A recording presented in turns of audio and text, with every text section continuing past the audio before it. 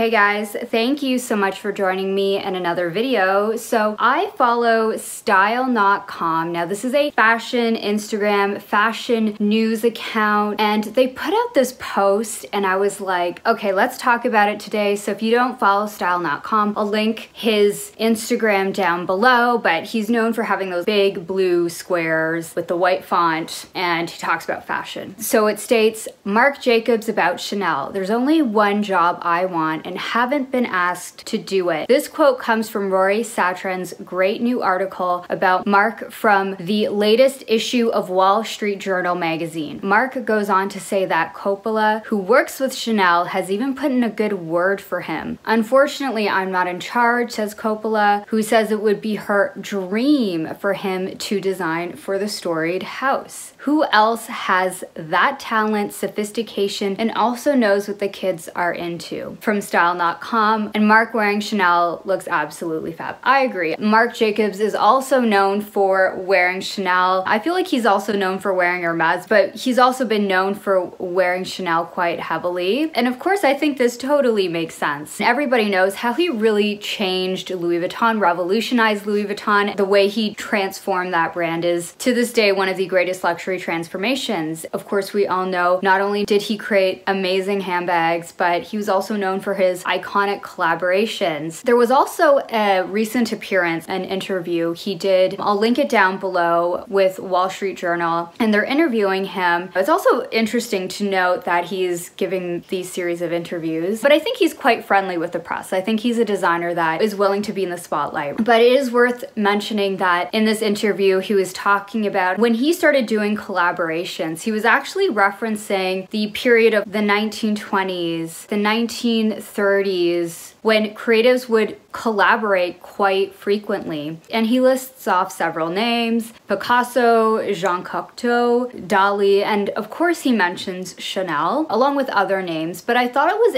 noteworthy in the interview. This was a point of reference for why he started to collaborate with artists and creatives of the time, Steven Sprouse and Takashi Murakami. He talks about how it was like bouncing ideas, passing a creative ball with his collaborators, and how much fun that was. And when you think about Marc Jacobs' work, it totally makes sense. He has a very collaborative approach to fashion, and of course, famously at Louis Vuitton, he, I think, really started this movement in luxury fashion. When we think about the likes of Kim Jones, who was also the men's creative director at Louis Vuitton, and then other creative directors, Virgil Abloh, who also comes from the streetwear world. And I think this point really needs to be emphasized. Marc Jacobs really brought this concept of collaboration within this world of luxury fashion, in particular handbags and leather goods. But of course, this is something that streetwear culture, underground subcultures had done previously. That had existed before. I think Marc Jacobs is very observant of what is going on culturally and making fashion and luxury fashion that is inspired by that. And of course, Pharrell has always cited Marc Jacobs as a huge inspiration, and also Pharrell had famously collaborated with Chanel as well. So maybe the choice for Chanel has been right in front of us this whole time. Now, it is noteworthy that he states how he hasn't been asked to do it. Like, this is the role he wants to do, but he hasn't been asked to do it. And maybe this is his way to message to the heads of Chanel, hey, please consider me, right? His work, his resume, what he did at Louis Vuitton. He's also done his own brand. He was also at Perry Ellis, but I think we all know of him as Louis Vuitton and then his own brand. We know of him as creating some of the most beloved luxury handbags. Many of us have been in some way or some capacity, myself included, be it at Louis Vuitton or Marc Jacobs. And I do think lovers of luxury handbags, at least, would absolutely love to see Marc Jacobs at Chanel. I think a lot of people would. And I'm somebody that could go on and talk about handbags, I'm sure, as a lot of you could, but I also think it also needs to be mentioned how successful his beauty line has been,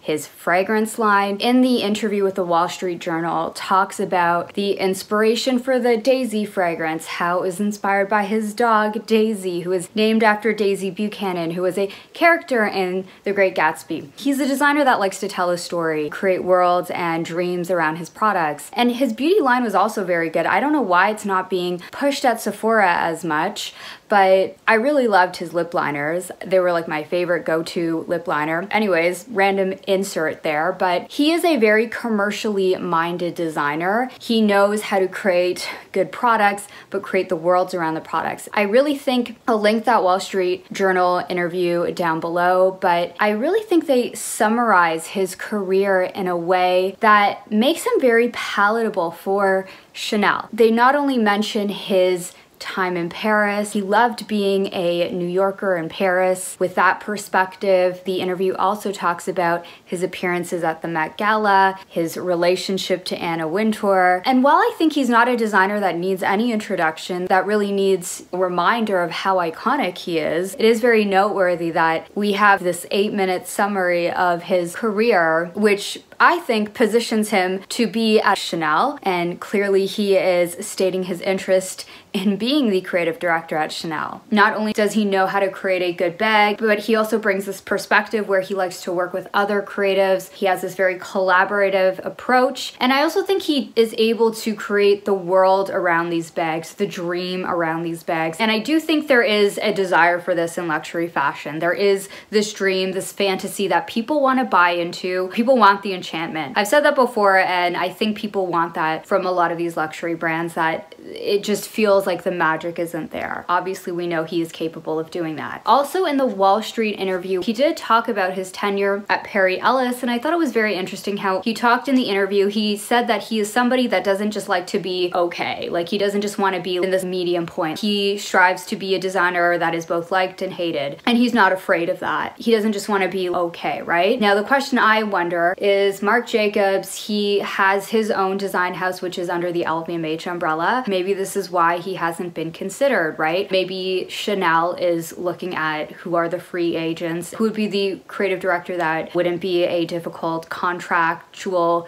issue. But I do remember earlier this year, there was speculation that LVMH could potentially sell off Marc Jacobs. Maybe they will, maybe they won't. Maybe they want to keep it because they want to keep Marc Jacobs just for competitive reasons, who knows? But I feel like this is Marc Jacobs also saying he would happily go to this brand. I wonder about that dynamic. Earlier, LVMH also did sell off Off-White, and we know based on the financial reports, LVMH is not having their best quarter. Their shares are down. You can check out the video I did. There's that logistical issue. But of course, there was also Carl, who designed for both Chanel and Fendi, which is owned by LVMH. He also had his own brand. Who really knows what happens here? But I think Marc Jacobs would happily take on this role. I think this would be a move that would really inspire a lot of luxury lovers to buy into Chanel, be it for nostalgia reasons, be it for they know he knows how to make a good bag. We're talking about how Louis Vuitton is reissuing so many bags, and many of the bags that they're re-releasing are bags under his era. A lot of the OG Marc Jacob ideas and handbags are often being reissued. His status in the world of handbags, in the world of fashion, is indisputable. That is my video. I would love to know your thoughts on Marc Jacobs potentially going to Chanel. I think it could totally happen. Thank you so much for joining me in another one, and I hope to see you in the next one. Bye.